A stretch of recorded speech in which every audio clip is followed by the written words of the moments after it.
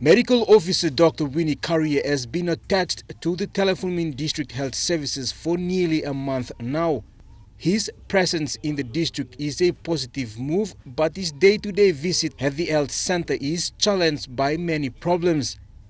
Lack of facilities such as laboratories, blood services and X-ray are just some problems he is challenged with.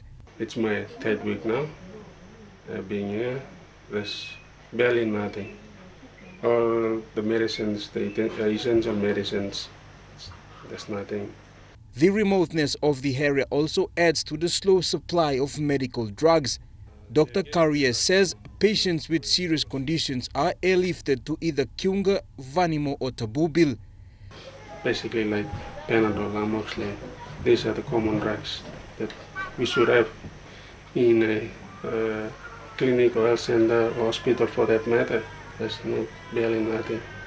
The current facility is managed by the Baptist Health Services with only 2 wards and employs only community health workers.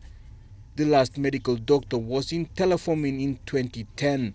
My plans are now to get the basic things, like at least get some few equipments for me to use, and then get the rapid test kits for those like malaria or HIV, or even check their blood levels, at least those basic things.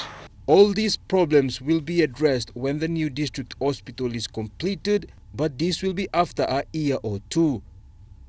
Jagla Jr., National EMTV News.